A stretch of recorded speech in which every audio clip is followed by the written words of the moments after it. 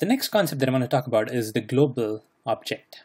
I'm throwing all these concepts at you because I think these are the building blocks to kind of understand how scopes work in JavaScript. So let's look at the concept of the global object. You remember I told you that when you declare a variable and that variable is not, the variable declaration is not in a function, then that becomes a global variable. So if I say var a equals 10 here, now a is a global variable.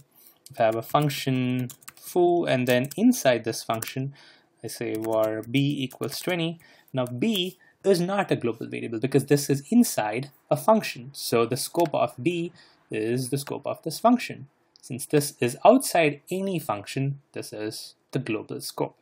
Now I've been talking about the global scope, but what you also need to understand is there is this global object. And that object is kind of like the root object, which holds all these global variables.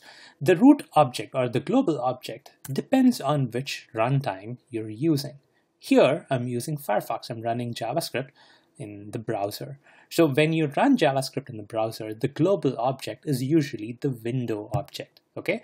When a JavaScript piece of code runs in a browser, it's usually due to a page loading in a window. Okay, you access a URL and then that URL loads a page and that page happens to have JavaScript, and that's how you run JavaScript in a browser, right? That's typically how you do it.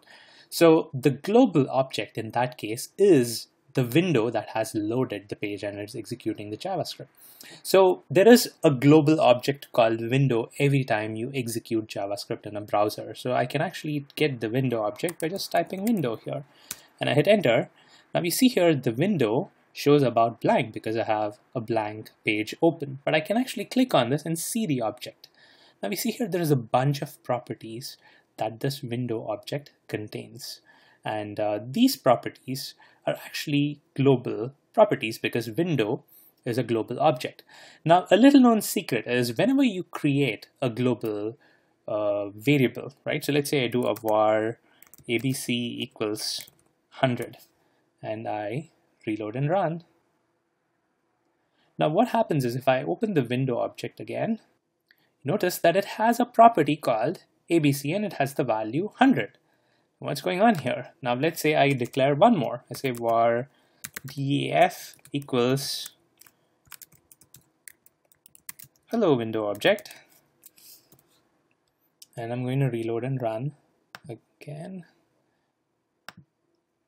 And let's open the window object again. And there you go. Def is a property on the window and it contains the value over here.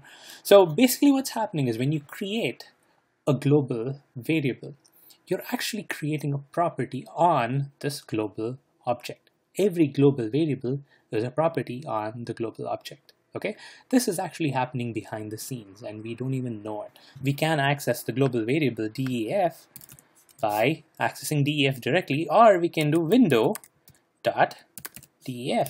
and they both mean the exact same thing. Okay, so even though you feel that you're creating random variables and assigning it to the global scope, what you're actually doing is creating properties on a global object called window.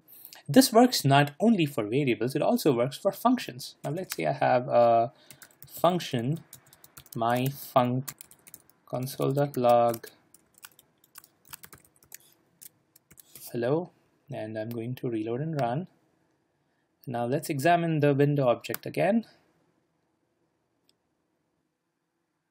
Here you see there is a myfunc property on the window object, which is this function. Okay, so essentially whatever you do in the global scope, right, whatever you do which is not in a function, which automatically translates to a global scope, is basically just creating properties on the global object. Now I mentioned that the global object itself depends on the runtime, and in the case of a browser it makes sense that it's a window because the window is the starting point for the page to render and for the script to execute.